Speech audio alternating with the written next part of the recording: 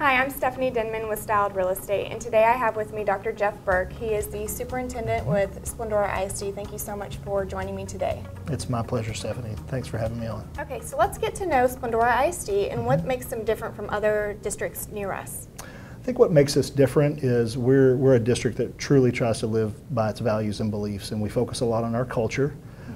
We focus a lot on taking care of our people, communicating what those values and beliefs are, and spending a lot of time cultivating the right relationships. What is more than a score? I know that's a saying that you guys have at Splendora, and yes, cultivating exceptional people. Right, and so our mission is cultivating exceptional people, which to me means that we focus on relationships. We focus on how we behave as adults in the school system, what we contribute to our students, to our staff, to our community. I think that's really important. Currently, the system of accountability rates school districts on an A through F basis. Right. And many school districts across the state, including Splendora ISD, feel that that's just not enough, that we are more than a score. Our students and our campuses, our community is more than just a simple letter grade. We feel like there's so much that we offer, that we're integral to our community in terms of giving opportunities for our parents, for our kids, for our community to be involved, that it's just impossible to narrow that all down to one letter grade. So let's talk next about GEARS, your GEARS program. Yeah, so we have a program called GEARS, which is Growing Exceptional, Adaptable, Resourceful Students, and we're in our second year. We have between 12 and 15 students who intern in various departments in the district so that they can get a glimpse of what we do on a daily basis, how the district is run. They get to choose what department that they want to serve in, and so we have some in technology, we have some in teaching and learning, we have some in communications, and we have some in leadership and culture. So they shadow me, our assistant superintendent Rick Kirshner, and other folks as well. So it's a really good opportunity for them, like I said before, to learn about the inner workings of the district, but it's also a really valuable opportunity for us to get their voice. Student voice is really important to us. We want to make sure that they know that everything we're doing for them at the end of the day. So it's really important to have their feedback and their perspective. And next, let's talk about capturing kids' hearts. I know that's a big initiative for you guys. It is, and it goes beyond an initiative or a program. It's really a philosophy for us. We talk about there's two things that we feel like we can control in public school. One is the relationships that we build with each other and with our kids, and the other is the quality of work that we design. And so our relationship model is capturing kids' hearts, because we have a lot of kids that come to us with different models of relationships, right? And so through that, we try to make sure that we have high-functioning classrooms, and that, you know, we're big on affirmations and making sure that we teach kids the importance of owning their own behavior and being self-driven and self-motivated and to have self-efficacy. And so we have all of our staff trained in capturing kids' hearts. I think we're seeing huge dividends in the way that it's affected our culture, in the way that our kids are becoming more aware, I guess, of their behavior and their ability to redirect their own behavior too. And so it gives us that baseline of this is what it means to have a healthy, appropriate, positive relationship, and this is how you get there. What's a social contract? I know my son goes to Splendora, and he talks about social contracts a lot. Yeah, so we have social contracts everywhere in our society that kind of dictate socially how we act in certain circumstances.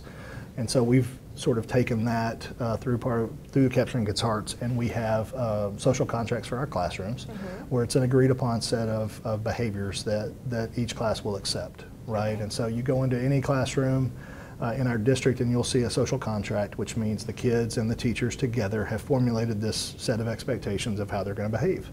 And so that way the kids have ownership of, hey, you know what, you said that we were going to respect each other, and you said that we were going to, you know, keep things confidential, and you said that we were going to do this, and it's a great way for us to say, well, you're not doing this, and you have to go to the office. It's a way to say, hey, as a classroom, we agreed on this. And so it really helps, I think, reframe that behavior conversation into something more positive and proactive.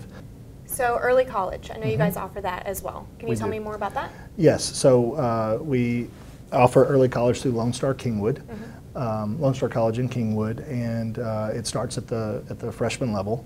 Our upperclassmen travel to the college, and we have our own instructors who are certified to teach dual credit instructing on our high school campus. And so we've seen a huge dividend and boon from that since it was implemented a few years ago, you can come to Splendora and get an associate's degree or be core complete at no cost. And so we think that's a really big advantage for our community and for our school district. Yeah. Absolutely.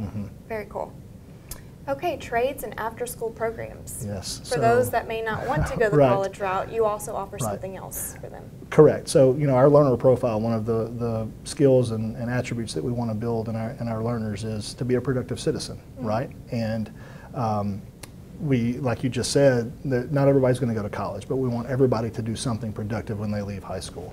And so we offer a variety of trades through our career and technical education programs, pathways that we feel like will prepare our kids for life after high school if they choose to go in that direction. Welding, AutoCAD, engineering, machining, lots of different things that we offer.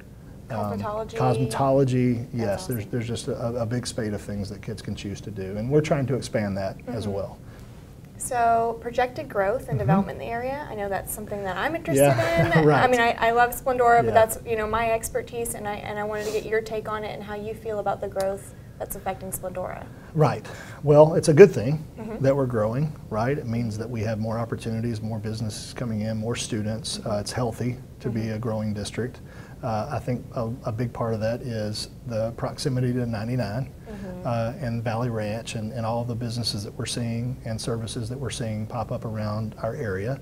And so naturally people still want to live in close proximity to those things, but still kind of live in a smaller, more intimate environment. And I think we still have that in Splendora. We have 4 developments currently underway, varying size across the district.